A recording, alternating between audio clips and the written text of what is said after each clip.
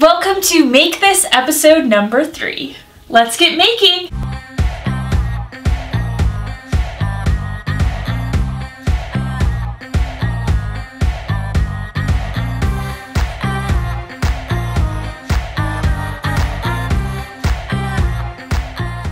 Hi guys, welcome to Make This. If this is your first time, my name is Cara. I'm the creator of Never Skip Brunch, and if you are just tuning in, we are on episode 3 of my new series, Make This. Season 1 is all about yarn, and we're going to be making some chic DIY and home decor pieces. In episode 1, we talked all about tassels. I showed you 4 different ways to make tassels, plus how to turn a loop tassel into a super cute keychain. This episode is all about the perfect pom-pom. I'm going to show you 4 methods to make pom-poms, plus how to create an adorable pom-pom bouquet to decorate your space and add a little texture and color. Before we get started, make sure to hit that red subscribe button below so you can stay up to date with the rest of this series as well as all my fun and fresh ideas. Pom-poms are a perfect home decor piece. From curtain tie backs to pillows to throw blankets to even tying on a basket. You can add pom-poms anywhere in your space where you need color and texture in a way that doesn't have to be permanent. I have a lot more pom-pom DIYs coming up in this series, but I wanted to start off with a video to show you all the different ways you can make them, so that way you really know what you're doing, you have the basics down, and then you know which method is best for the type of pom-pom that you need to make. Method number 1 makes a pom-pom that's about this size, and all you need for this method is your hand, some yarn, and some scissors. You're going to start by just wrapping the yarn around your 4 fingers. The amount of times that you wrap it is going to determine how fluffy your pom-pom is, so more means a fluffier pom-pom. I did about 40 or 50 times. Once you're done, you can just trim the end. Then you're going to need another piece of yarn about 8 to 10 inches long. Lay that flat and then lay your bundle down on top of it. Then you're going to grab the ends and tie right in the middle of your wrapped bundle. You want to tie as tight as possible because this is going to help your pom-pom stay secure. Once that's tied, you can start to snip the loops that you've created by wrapping around your hand. Just snip them all the way around your pom-pom.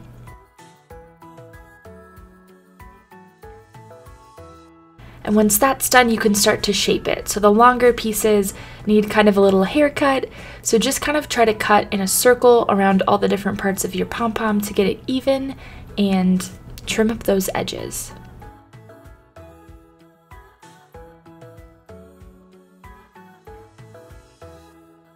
For this pom-pom, I used a little special trick to fluff it, and we'll get to my secret tip later after we cover all 4 methods.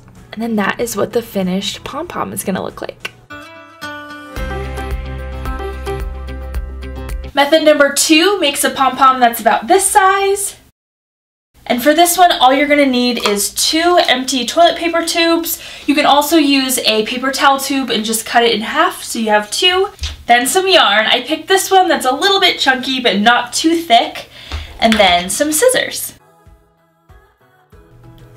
Start by cutting a piece of string that's about 8 to 10 inches long.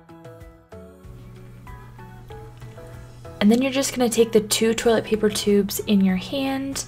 I put them on my fingers to kind of hold them, and then start wrapping. I pinch the end with my thumb, and then you just want to wrap the yarn around the same way you did with your hand, only this time it's toilet paper tubes. So the thing about the toilet paper tube method is it's a lot easier to tie off than your hand can be because you can put string in the middle. Once you're done, you just want to cut off the end and then use your other piece of string to wrap between the tubes and tie. So it's actually better if you pull the tubes out before you tie. You can see in this video that I had to actually tie it again because with the tubes in there, it does not get very tight. So if you just pull those out and then tie your knot tight, it's going to give you a lot more secure pom-pom. So now you'll see me add a second piece of string and tie it a little bit tighter and then remove the first one.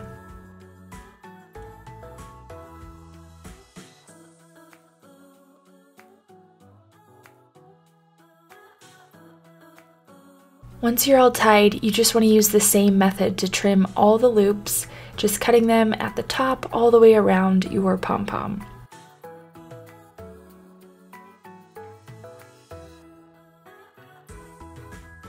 Once those are all cut open, you can start to trim and shape your pom-pom.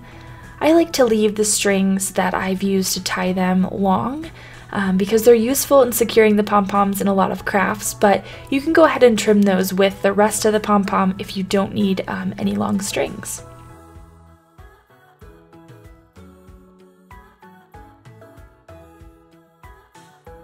And there we go, that's how to make a pom-pom with the toilet paper tube method.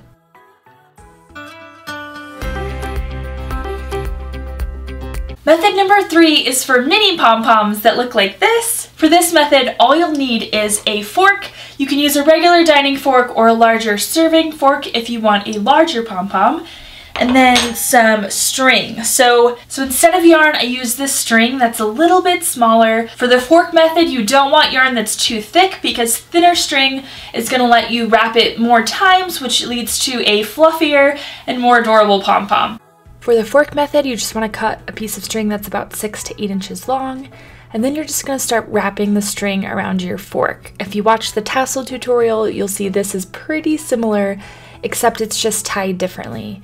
So you want to wrap around maybe 20 to 30 times. Try to keep your wrapping pretty close together so it's easier to tie off and help keep your pom-pom even. Then I actually used a piece of wire, just like in the tassel basket tutorial, as a needle to kind of thread my string through. You just want to put it through the middle hole in your fork and wrap it around and then tie it pretty tightly. You can just cut that little extra end off, and then once it's tied, you can just slide it off of your fork.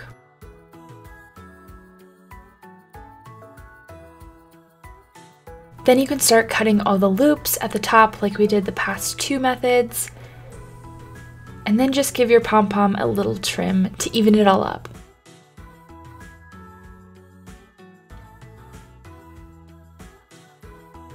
And that is what a mini pom-pom with the fork method looks like.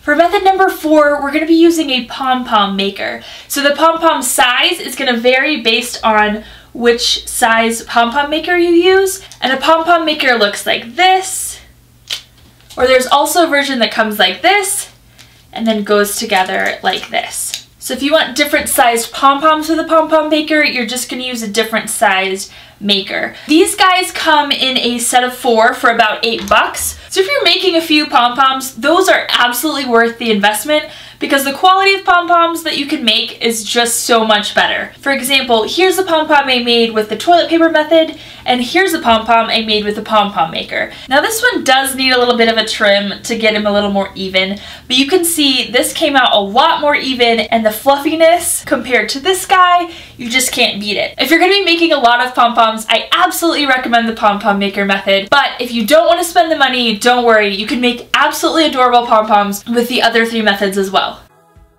You're just going to start by opening one side of the pom-pom maker and then start wrapping your yarn around both pieces. So I wrapped mine about 3 layers because I wanted a really thick pom-pom, but you can also do just 1. Once you're done wrapping one side, you want to close it up. I kind of twisted my string onto the other end so that when I closed it, it would be close to the other side where I could start wrapping. Then just wrap the other side and close that as well.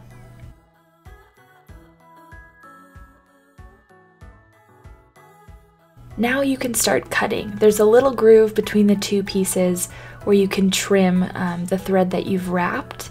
So leaving it closed, you just want to go around the outside and trim, putting the bottom part of your scissors in the groove.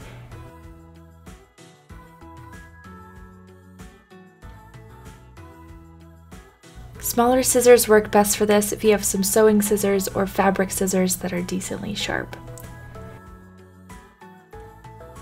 Then you're going to need another piece of yarn about 1 foot long or shorter if you don't want a long tail.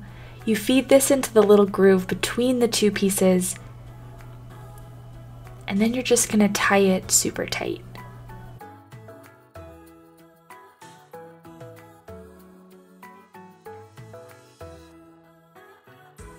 Once it's all tied, you can just open each side of the pom-pom maker, pulling up the little arms, and then finally you pull it apart in the middle. Then you can trim up any little pieces that need extra attention to make sure your pom-pom is fluffy and even.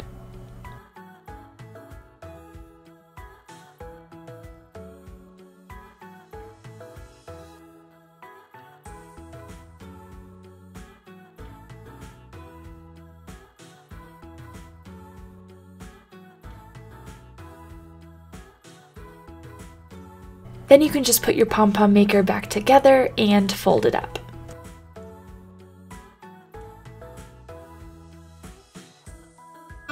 Okay, now for the secret to fluffy pom-poms. So I'm using 2 pom-poms to show you the difference, and the secret is a cat brush. I do not own a cat, but I do own this little pet hair brush. Ones with little wire teeth work best. You just want to use it to kind of gently brush and fluff your pom-pom. This is just going to help kind of unravel the yarn and really fluff it up to give you kind of a fluffy, polished look versus the more stringy look. So that is the secret to getting your pom-poms extra fluffy. So now I'm going to show you how to make a pom-pom bouquet. All you'll need for this is a vase, some dowel rods. I picked up a pack at Target that has a bunch of different sizes of dowel rods. You can also get these at your local hardware store, but this pack is great because they are the right size. I don't have to cut them. And then you'll need a bunch of pom-poms. So you basically want to just stick this into your pom-pom so that the string that's tying the pom-pom together is this way, and your dowel rod is kind of up between that. The strings, you can just cut them off, or if you want to save them in case you want to use them for something later, you can just wrap them around the bottom of the stick and tie it in a knot. This will also help secure your pom-pom to the stick so that it doesn't fall off.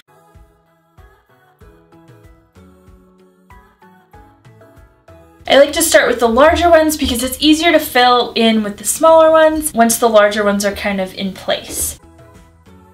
You can also put a piece of floral arrangement foam in the bottom of your vase. That will help everything kind of stay where you put it. This is kind of the same technique as arranging flowers, just a little bit easier.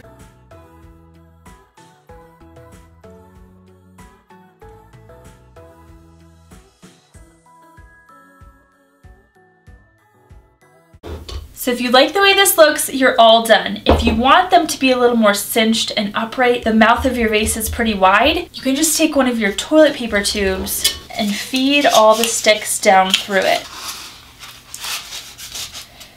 This keeps everything a little more together. So there you go, that's how to make a pom-pom bouquet. It really is so simple, but it's gonna add some color, some texture to your space, and best of all, you don't have to be a responsible plant parent to keep this alive.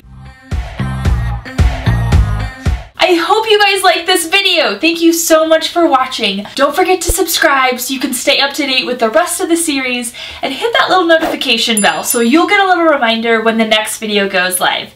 Make This episodes go live on Thursdays, so check back next week to see what we make.